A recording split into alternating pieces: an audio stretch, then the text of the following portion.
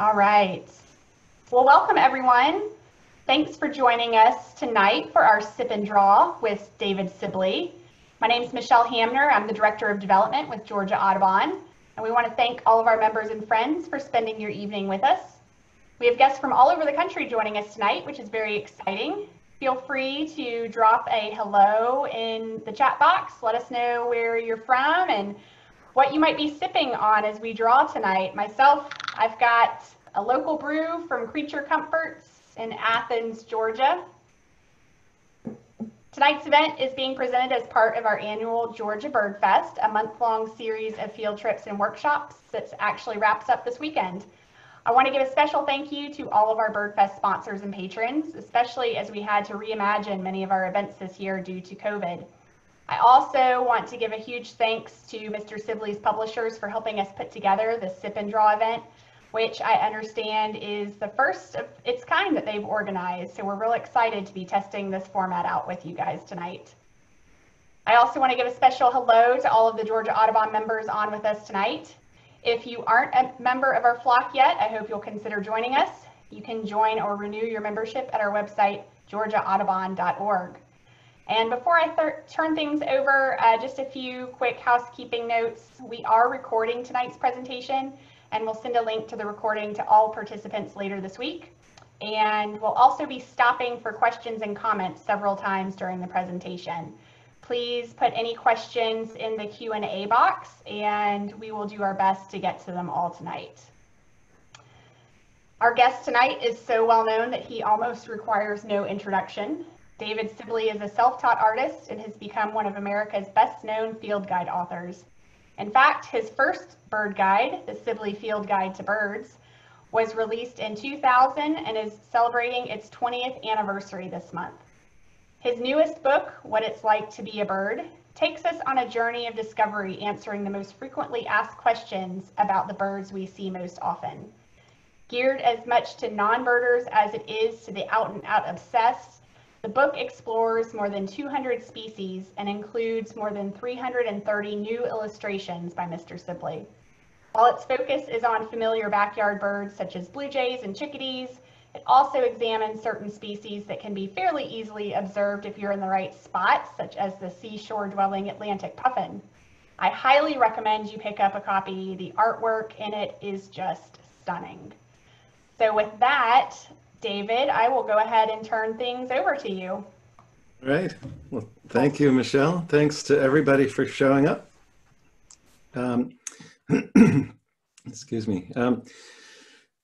So this is it's a different kind of event for me. It's the first time doing this sort of virtual drawing demonstration. So I'm going to be sharing my iPad screen. Hopefully that will work and you'll be able to see what I'm drawing on the iPad screen. So a drawing will sort of magically appear without a hand or a pencil or anything.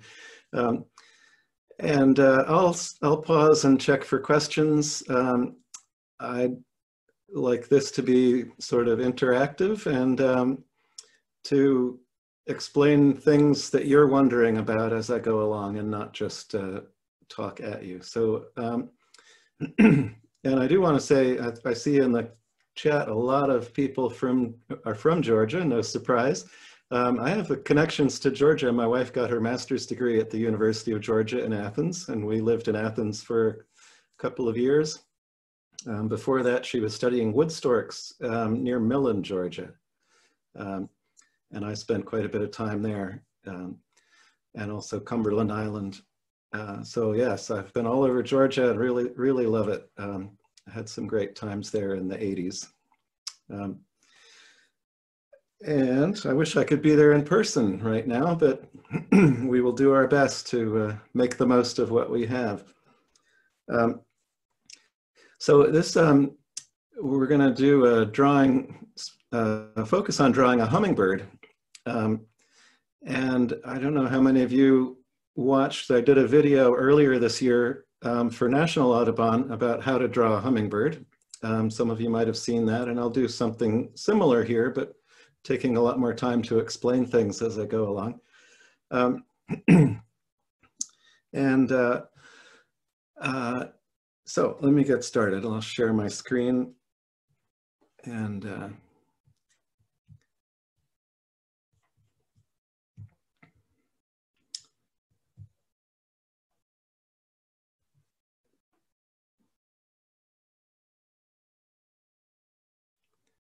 all right, we're in.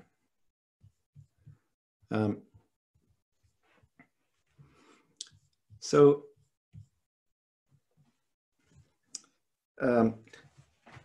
with drawing a bird, the simplest way to draw a bird is to start with an oval for the body and a circle, more or less a circle for the head. And the shapes of those ovals and circles change depending on the species that you're going to draw.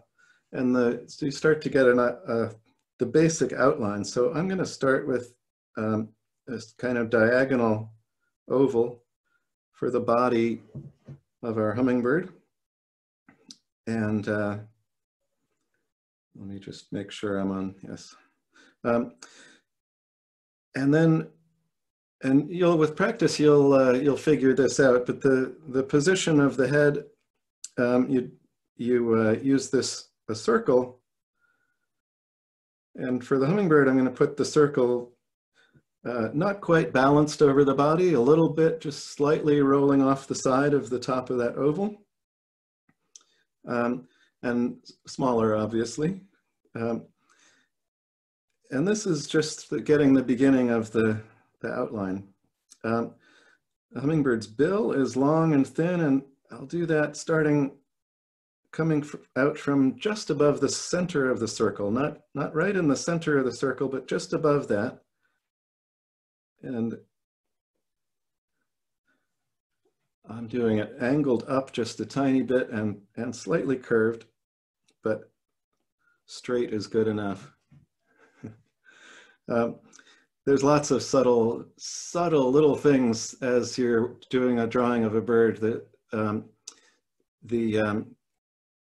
the exact shape of the bill, slight curves, slight differences in the thickness, the taper, all those things make a difference.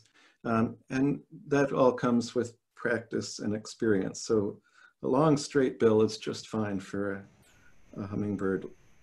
And then we'll block in the tail. The hummingbird's tail, so they move their tails around a lot when they fly, when they're hovering. And so you can put the tail at almost any angle you like, but I'm going to put a little dot here. This is sort of the pivot point where the tail feathers are anchored. So you could have your tail raised up like this, coming from that dot and coming straight back, or I'll back up, you can do the tail straight down from the body like that, or vertical. And the tail really, it waves around. Some different species do different things. Different hummingbirds do different movements with their tails, but let me back up. And I'm going to do the tail just slightly raised like this. And I should say at this point, I'm doing all fairly or light pencil lines, just gently resting the pencil on the paper and doing these light lines just to get the shapes. And later we'll define those shapes a little bit more and choose the right lines. So at this point, we have the basic shapes. I'm going to go in and start to define the shape of the body a little bit more. And birds they're covered with feathers. All the feathers grow out from the body and curve back towards the tail. So everything's always curving back, smoothed back towards the tail. And birds are very streamlined. The feathers make a really smooth, streamlined outline. So starting from the top of the base of the bill, you want to curve up just a little bit to the top of that circle that you drew, and then to the back of the head, a fairly sharp angle down at the back of that circle, and then curving smoothly into the back. A fairly straight line down the back and straight into the tail, like that. And for the underside of the body, again, coming from the underside at the base of the bill and tapering in and curving down, down to the front of the body. There's a little angle at the chest, straight down the belly, and another angle down here where the feet are. And again, tapering into the tail. And that's the outline of the hummingbird's body. Again, everything's streamlined and smoothly contoured. The feathers do all of that, so that as a bird moves forward through the air, it just slips through the air effortlessly. The only time you'll see a bird with its feathers being ruffled is when it gets caught by a gust of wind coming from the tail, blowing from the back of the body up towards the head. And they usually quickly turn around to face into the wind so that the wind flows smoothly over their body. David, are you able to tell us what program you're using? Yeah, this is Photoshop on the iPad. And I'm using the iPad with the Apple Pencil. And this is just Photoshop. So I'm using, you can see on the left, the brush tool. And down here on the lower left, I've got, I can choose colors. So I'm using just a dark gray. And then I can choose the size of the brush I'm using and the opacity, the darkness of the line that it makes. So I've chosen settings that are sort of like using a pencil. Let's see. Let me check the questions now and see what other. I don't see any questions. Oh, there's a Photoshop. I just got the iPad about a year ago, and Photoshop has been the program, the app that I've used mostly because it's also so useful on the desktop, and the files transfer back and forth really easily. So this is all pretty new to me, the iPad and Photoshop, and I have not used other apps or devices. And I see the next question. Yes, this is going to be a ruby-throated hummingbird, but at this point, you can't tell. Hummingbirds all have very similar shapes, at least as far as I've gotten with this. So, but yes, this, I'm imagining this would be it will turn into a ruby-throated hummingbird. That's where I'm headed. And I see the next question, that do I like to draw on paper or on the device? I am really, really enjoying drawing on the iPad this last year. It's so, what's the word? So powerful. There's so much more you can do than what you can do on paper. The undo, the backup, the ability to add a layer and work on something, and if it doesn't work out, just delete the layer and go back to where you were. And so I've really, it has actually opened up a whole new joy of drawing for me, I have to say. It's really fun, and so much more versatile and powerful than drawing on paper. I still enjoy drawing on paper, but when I sit down to really spend some time drawing nowadays, I pick up the iPad. And let me, I see some more questions, some hummingbird facts. Yes, I will go back to working on the drawing and I will toss in some hummingbird facts. And oops, my iPad just went to sleep.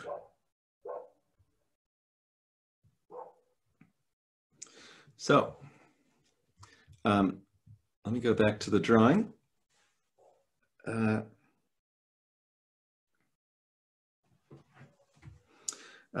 So yeah, this hummingbird, the drawing I'm working on here is much larger than life. I don't know how it appears on your screen, but hummingbirds, as most of you I'm sure know, are tiny, 3 grams or 3.5 grams, they weigh less than 1 nickel. Nickel's about 5 grams. The ruby-throated hummingbird, like others, beat their wings more than 70 times per second, just about 70 times per second, and just incredible. And I think one of the most fascinating things about hummingbirds is that a lot of their food is nectar, which they get from flowers, obviously. And there's a whole lot of this complex relationship between hummingbirds and the flowers that they get the nectar from. The flowers want the hummingbirds to pollinate them, so the flowers have developed with so that they deposit pollen on the hummingbird's bill or forehead or throat, different species of flowers, and then the hummingbirds carry that pollen to another flower and fertilize that plant. And the flowers have a strategy.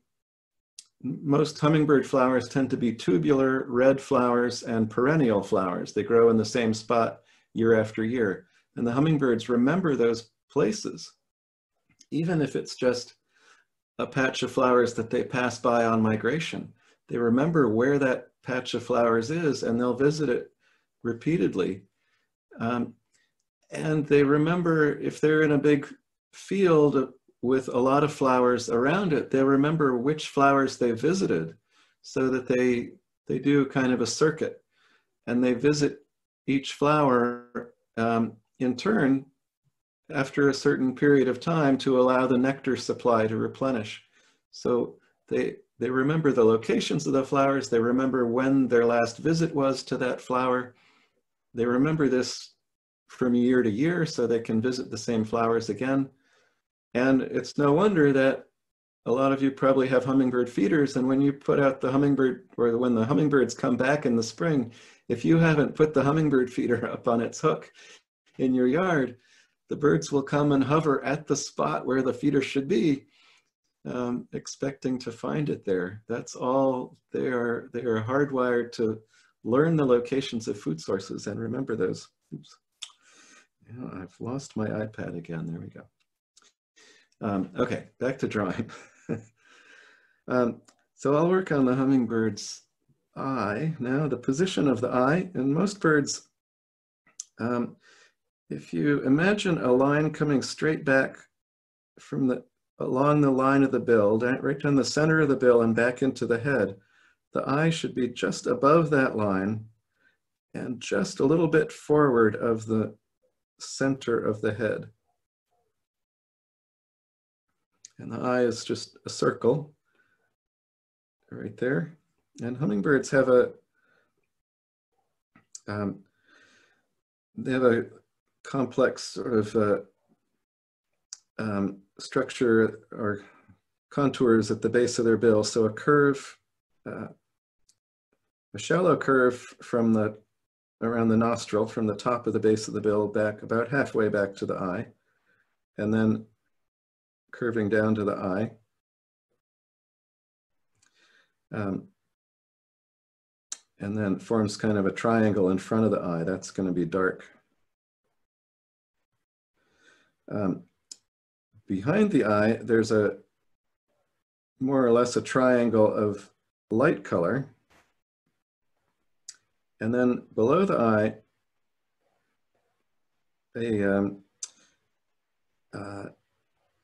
if you have a line curving around underneath the eye and then curving down and back towards a little bit back towards the back of the neck. The hummingbird has kind of a dark mask in there. And then a line curving back to the back of the neck. Now, male hummingbirds have these incredibly brightly colored iridescent feathers on their throat, called a gorget. And, but it's the throat feathers. They're highly modified, adapted to reflect certain colors of light and to amplify those colors of light. So the outline of that is just a curve coming forward from the bottom of that mask forward to the front of the throat. And on ruby-throated hummingbird, the chin is black up here, and the rest of this is going to be just brilliant red. But we'll leave that for now. You can color that all later. So I'm going to color the eye dark. And then let's do the wings next. So the wings are right around here. On the upper part of the body is where the wings attach, sort of where it's the bird's shoulders. So,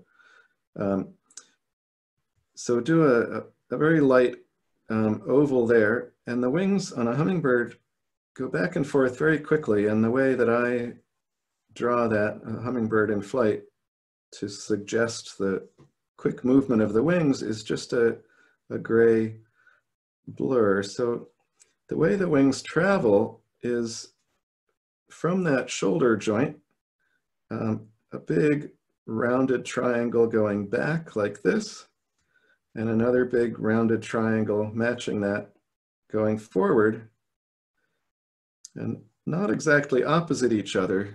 They're slightly forming a very shallow V. And then inside those triangles, do radiating lines to suggest the big wing feathers.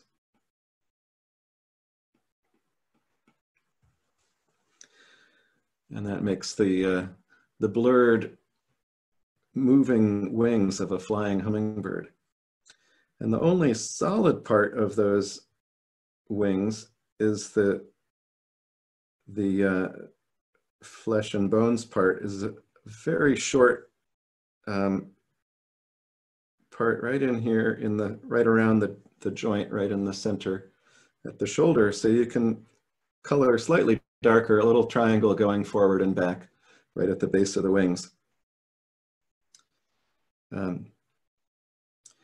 Now, coming from that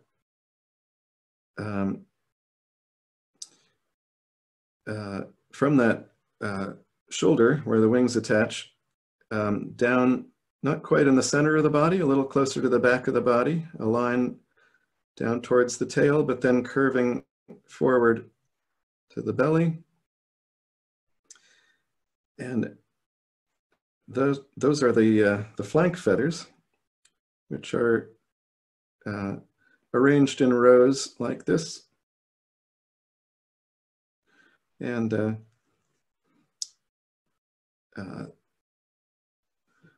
then on the back, the feathers on the back are also arranged in rows like this. And I'll fill in a little more darkness on the tail. Hummingbird's tail, ruby-throated hummingbirds have a long forked tail, but it folds up to a narrow point when they're hovering. And then the tail comes back here and not quite to the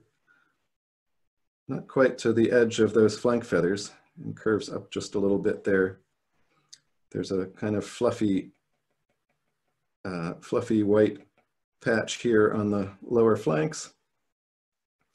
And hummingbirds' feet, when they're hovering, are almost completely hidden. So right here at the corner, at the lowest point, where the belly curves back towards the tail, can just do a little front toes and back toes and the claws. And that's about all you see of a hummingbird's feet when they're hovering.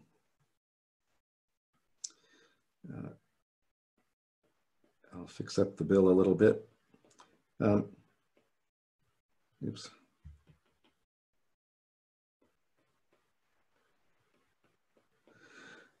But that's the basics of a ruby-throated hummingbird. And getting those shapes and the big patterns in place is the key. Then adding details, once you've gotten this far, adding the details of other feathers, individual feathers, colors, more detail in different parts.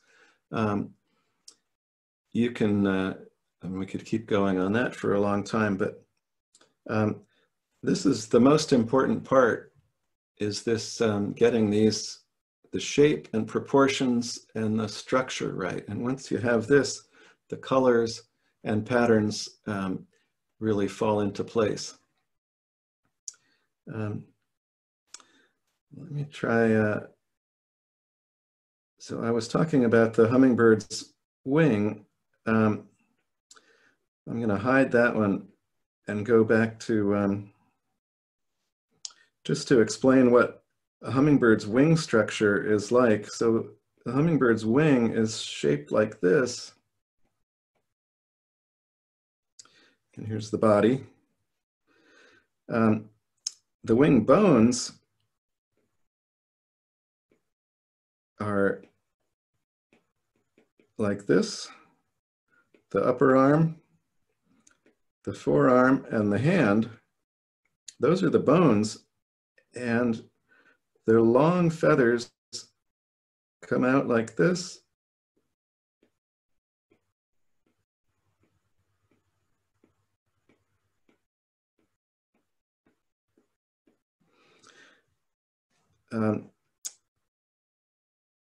And so that's the shape of a hummingbird's wing.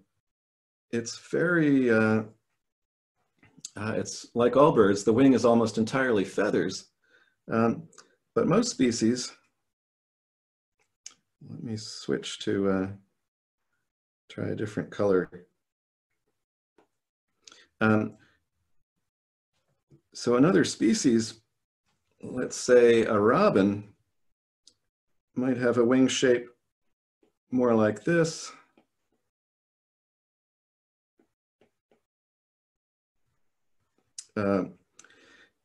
And the robin's wing bones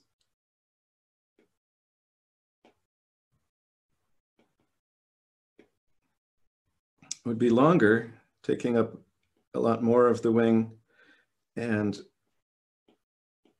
the big, sorry, that's getting too complicated. Let me go back. I'll make a new layer. So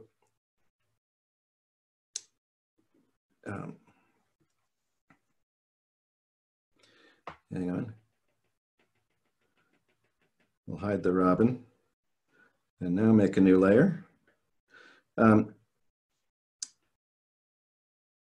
So a robin's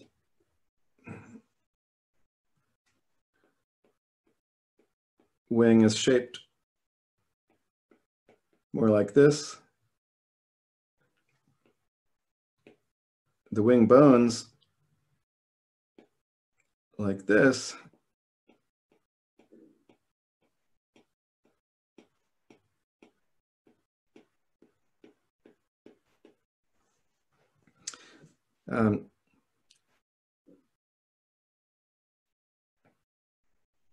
And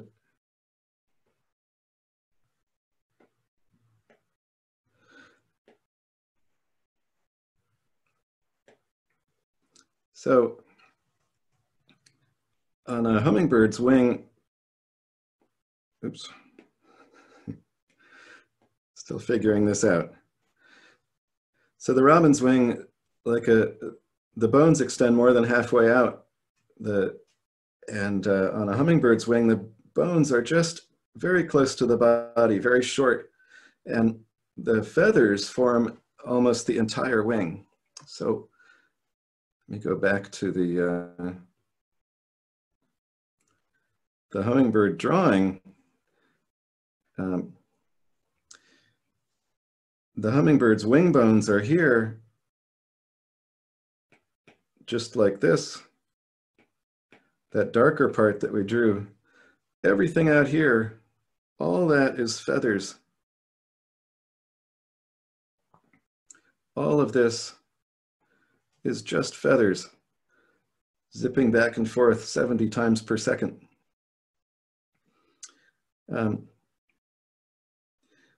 So that's drawing a hummingbird's wings is very different from drawing the wings of other birds, just because their structure is so different. Let me check the questions again. Oops.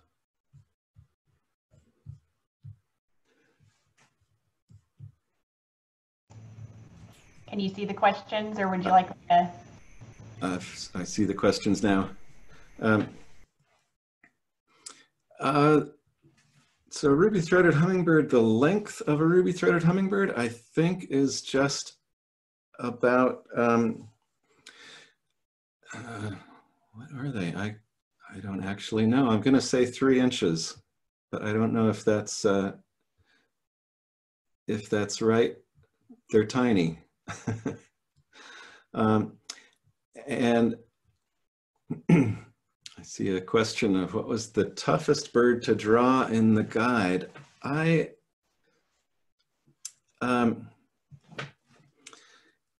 You know,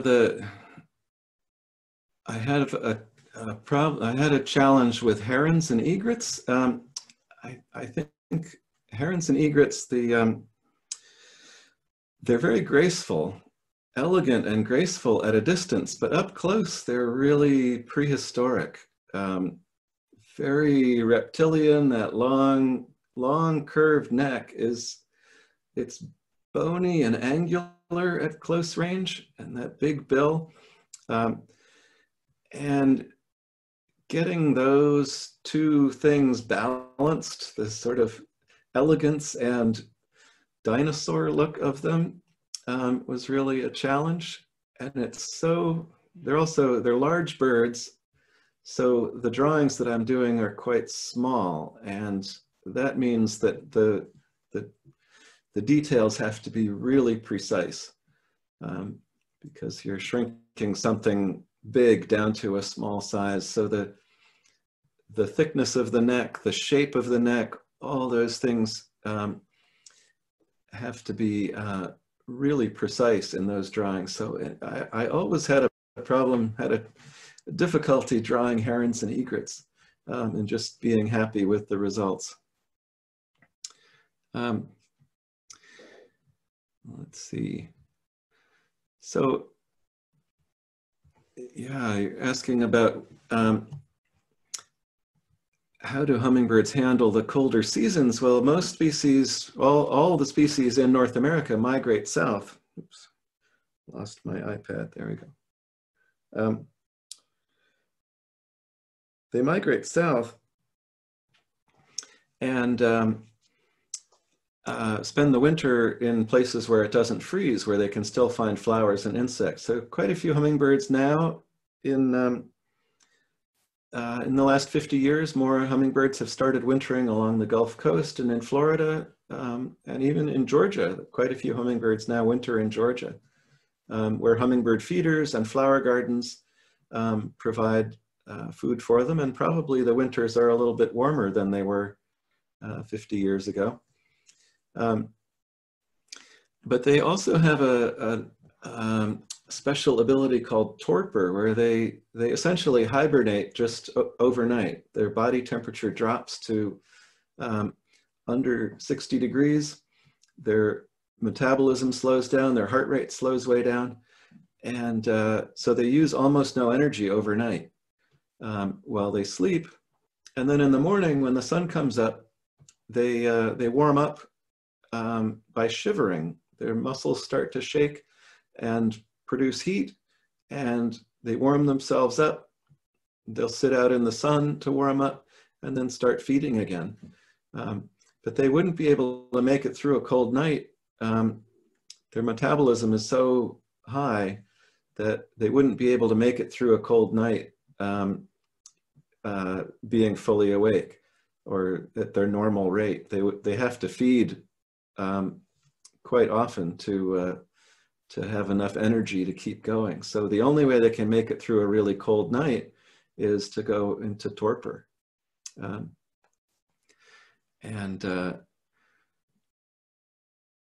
Let's see.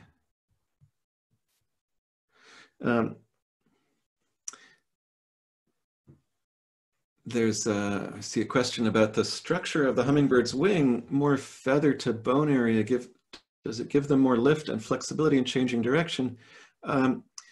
It gives, well, obviously it has evolved specifically for their style of flight, their hovering style. And let me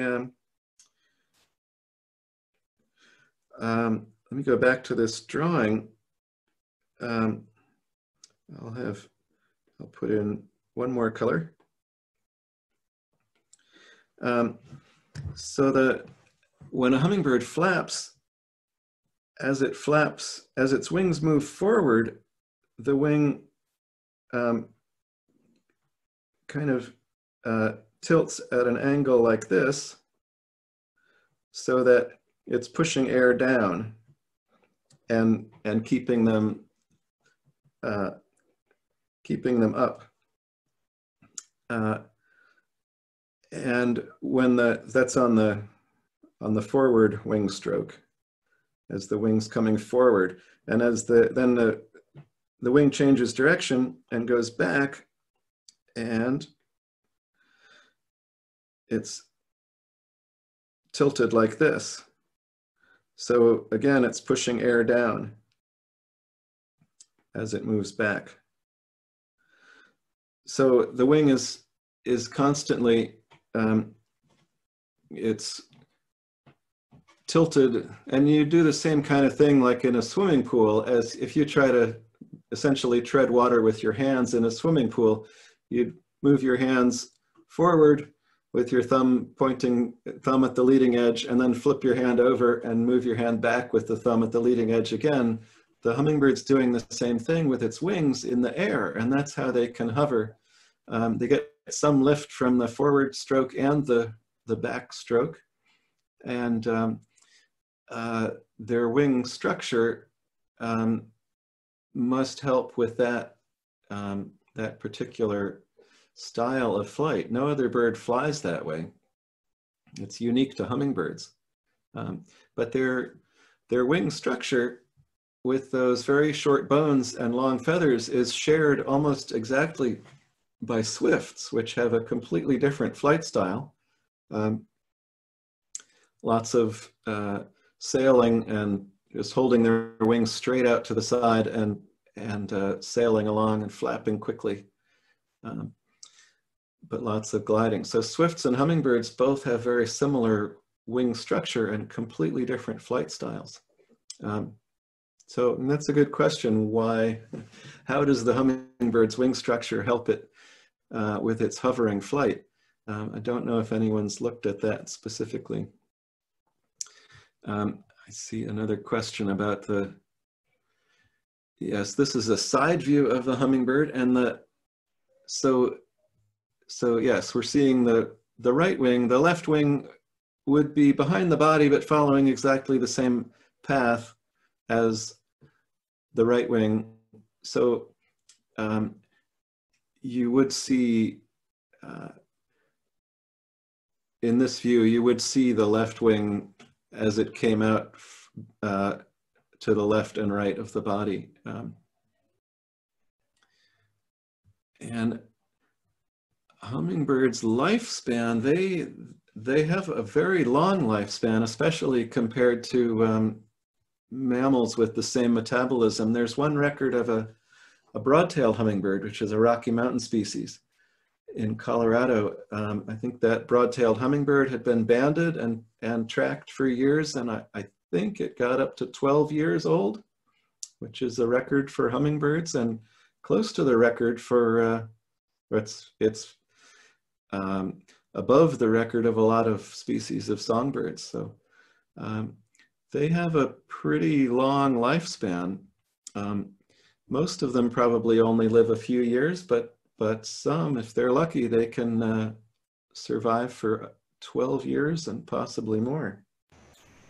Yeah, we have a member here in Atlanta, David, who you were mentioning the wintering hummingbirds Yep. here in Georgia. Rufous hummingbird is probably the most common wintering species that we get here in Georgia. And we had a member who had a female rufous hummingbird coming to her feeder every winter for, I want to say 4 or 5 straight years. It was banded, I think in the first or second year that it showed up. And so they were able to know that it was that same bird that came back every single year for quite a while. So yeah, amazing.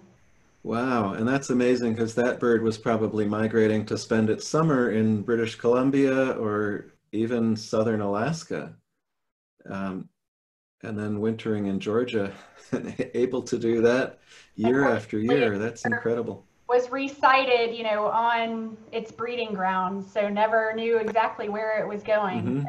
Always came to the exact same feeder, right? Within a couple of weeks, it would show up at the same time every year. Wow. Let's see. I see a question about the 3rd edition of the Sibley Guide to Birds. Yes, I'm always working on the next edition of the Sibley Guide to Birds. There are no plans for it yet at the moment, nothing definite, but I'm always working on it. And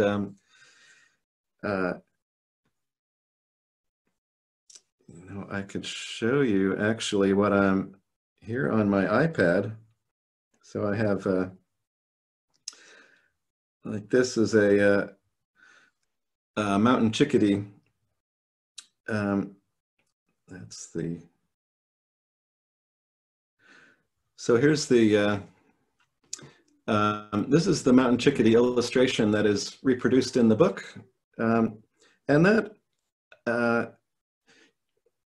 These paintings were done. Well, they were done more than 20 years ago because this month is the 20th anniversary of the publication of the field guide. So these paintings were done more than 20 years ago, and they were done to be reproduced at a small size. So shrunk down to a small size, they look good. Now with digital media, when you zoom in, they're very rough, and they were not meant to be viewed or reproduced at that size. So with the iPad, I've been playing around with adding more detail, cleaning them up. So this is my new improved iPad version of the mountain chickadee painting. There's the old one, and there's the new one. So I've been working on things like that, and thinking about a 3rd edition of the guide. So I don't know when I'll have time to do all this. These take quite a bit of time, so I don't think I'll be redoing all of the images in the book in the near future, but I've been having fun working on those. And what bird do I love to draw the most? I think the, well, I like, all birds. They're all fun to draw. They all have their own challenges. They're all unique. And the wood warblers have always been one of my favorite groups. The small songbirds that migrate back and forth from Central and South America up to the to northern North America. Well, all over North America. So some species nest only in the south. Some migrate all the way to Alaska or Labrador. And these wood warblers are they're just so magical when they reappear in the spring, and they're on their way south now. They're just disappearing. So the last few here in Massachusetts, we're just seeing the last few individuals making their way south, which is always kind of bittersweet. It's really fun to see them, but also knowing that they won't be back until May. So the wood warblers have always been one of my favorite groups, and really fun to draw. And let's see what, trying to think of what. Come through on the chat box, David, who Okay. know at what age you started to draw, and what would you say is the best way to understand bird anatomy in order to draw them more realistically? So a bit of a two-parter question there for you.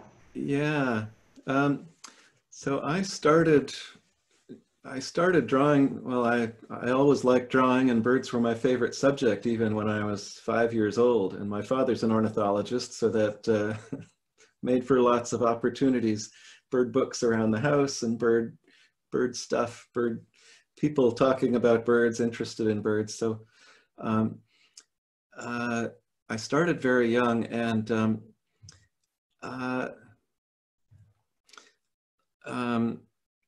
so I think the best way to learn how to draw birds is to draw birds, just practice, but also just watching birds. And that gives me an idea of what I can do for the last 10 minutes or so. Here I can do another drawing and explain some of the details of bird structure, because birds' feathers are not arranged randomly or uniformly across the bird. The feathers are arranged in a very organized way in groups and in rows. And I alluded to some of that with this hummingbird drawing. So let me do another drawing, and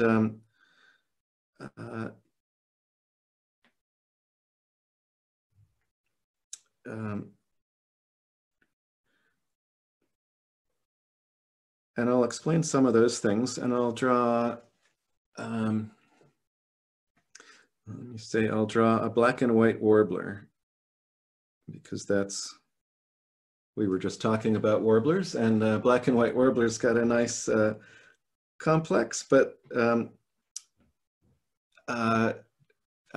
what's the word? Revealing pattern. So it will demonstrate a lot of what I'm talking about. So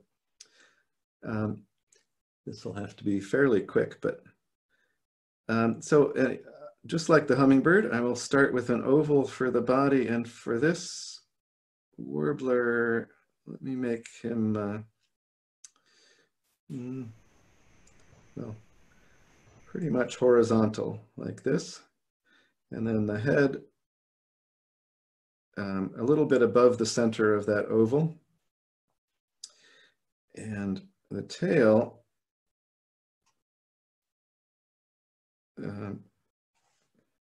like so. I think I want the head a little bit lower now that I see that. And the bill, black and white warbler has a fairly long curved bill for a warbler, just slightly curved.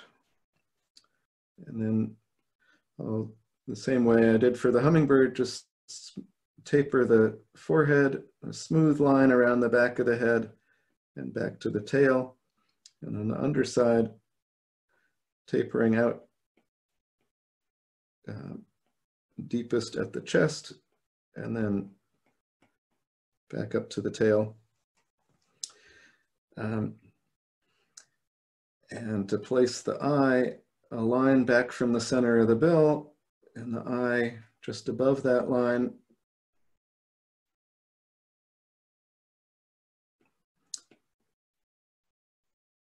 So we've got the basic outline. Now on the head, this line coming back down the center of the bill is really important. That's where the bill would open. And that line, the bill, when a bird opens its bill, it opens all the way back almost to the eye, to make a little dot right there where and this line coming back from along the opening of the bill continues as a dividing line between different groups of feathers. So it makes kind of an arc underneath the eye and then curves and then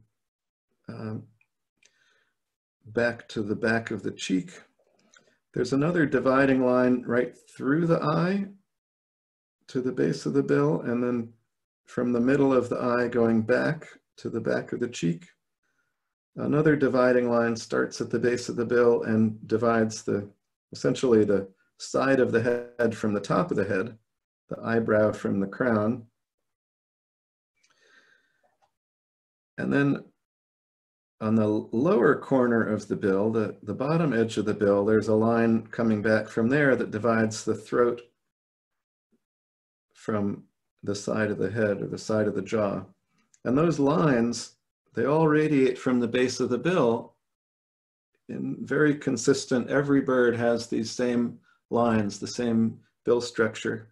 And those lines define a lot of the patterns on the color patterns that you see on birds. So on a black and white warbler, the crown, the sides of the crown are black. The center of the crown is white. A lot of species have crown stripes like this. So dark down the sides of the crown and white down the center. The line right through the eye is dark like this. And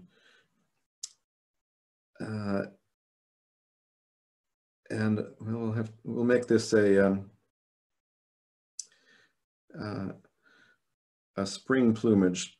Oh no, they're like that in the fall. We'll make it an adult male black and white warbler. They're similar in the fall. So underneath the eye, now the feathers, little tiny feathers around the eye, they're arranged in concentric rings around the eye. So when the color patterns follow the lines of feathers around the eye, you end up with these rings.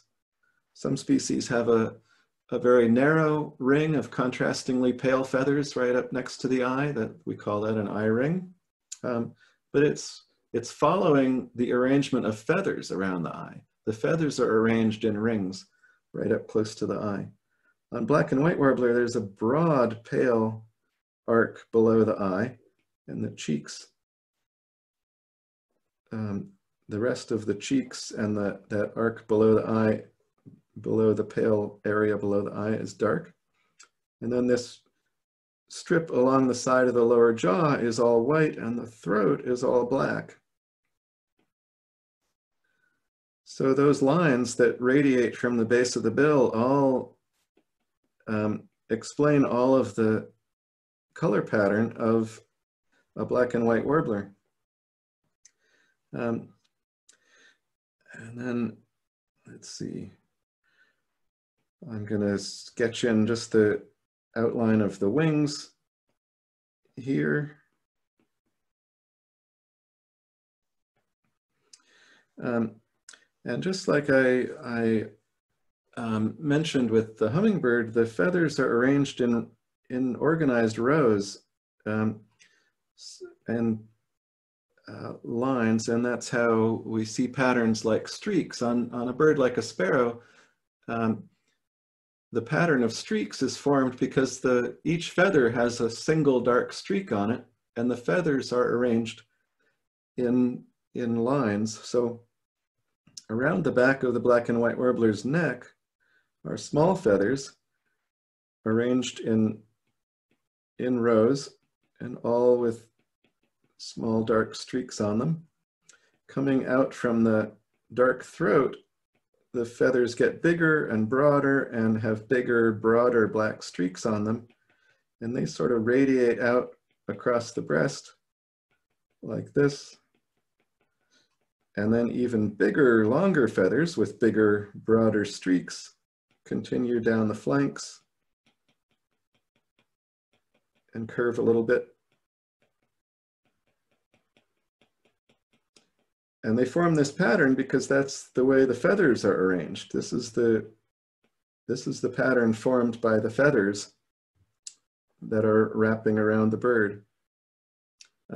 Similarly on the back, each feather has a dark streak and the feathers are arranged in lines.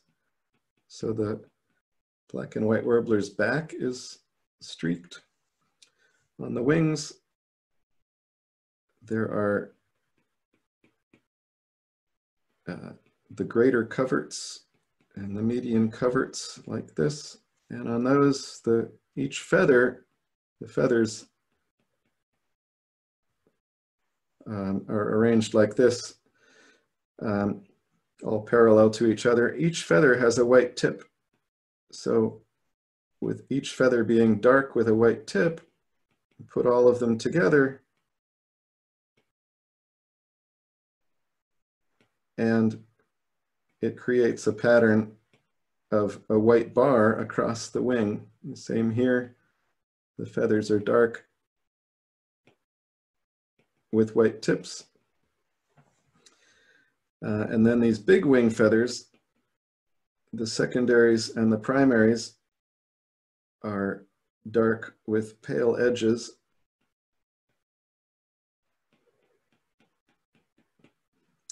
And the same on the tail. The feathers are dark, these long straight feathers, dark with pale edges.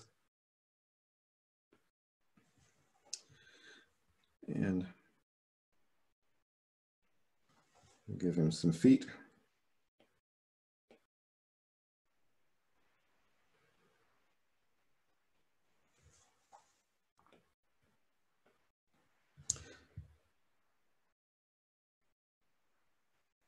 And there's a black and white warbler. And so that's, the question was what's the best way to learn how to draw birds? I think focusing on the arrangement of feathers, the structure, the pattern that the feathers form, the groups of feathers on the bird, that will go a long way towards explaining all of the really diverse colors and patterns that you see on a bird. The underlying arrangement of feathers is very similar in every species, and goes a long way towards explaining all that variation. So really drawing birds is all about understanding feathers and knowing how the feathers are arranged and what they're doing.